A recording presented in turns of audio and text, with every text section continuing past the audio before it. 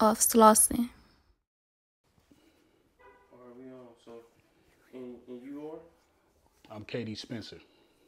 You got a business you represent?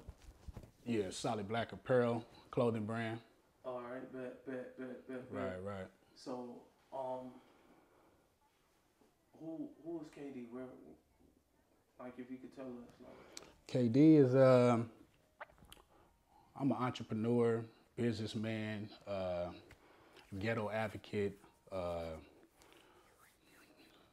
I'm like the dude you call and holler at when you're trying to know two sides. Like you're trying to, let's say you trapped in the mind frame of I don't want to be in the ghetto, I want to be in the hood, however you portray the image, to I need to better myself. I need a job, I want to go to school, or I need to learn a trade or something of that nature. A lot of people call me on that because I done kind of wiggled in both areas, you know what I'm saying? So I know how to like give advice, you know what I'm saying? Where you from? I represent Los Angeles as a whole. I was born in the West Adams community that's over there in the low bottoms in like the 20s and all that. Grandma, you know, born in, what's this, 85 and on Budlong, you know, Granny had the big old house over there. It's a historic community, a lot of old houses. Everybody know this story that's from over there in that area. My granny house burnt down, some things happened.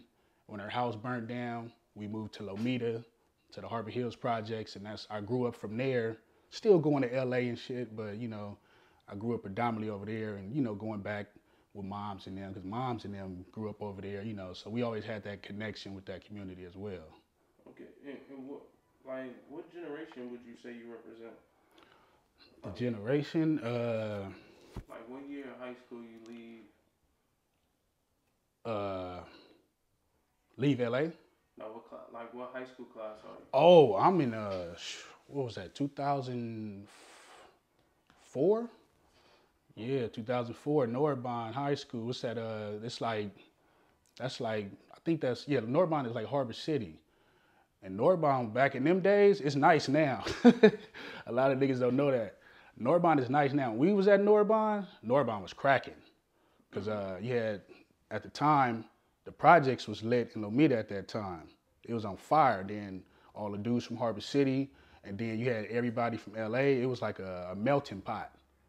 And then what people don't know is a lot of people in the projects, everybody was like from somewhere else. Compton, LA, they family just moved over there just like how my family did. So it's like all these dudes in this area, then you got these dudes, then you got just other people just coming from getting kicked out of, they might have went to Dorsey and now they're going to Narbonne, or they might have went to Compton High. They coming from all these different schools to Narbonne, because Narbonne had a good basketball team and a football team. So it's like, and it's in Harbor City, so people are like, I want to go there.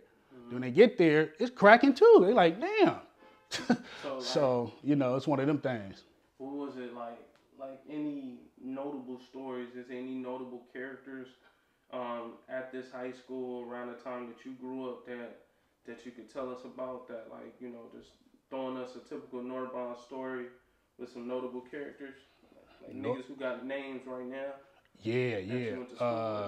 My boy Dashon Goldson, he had went to the 49ers. He went to a couple teams, but he's mainly known for being on the 49ers. That's the homie right there. A couple other cats did some things too.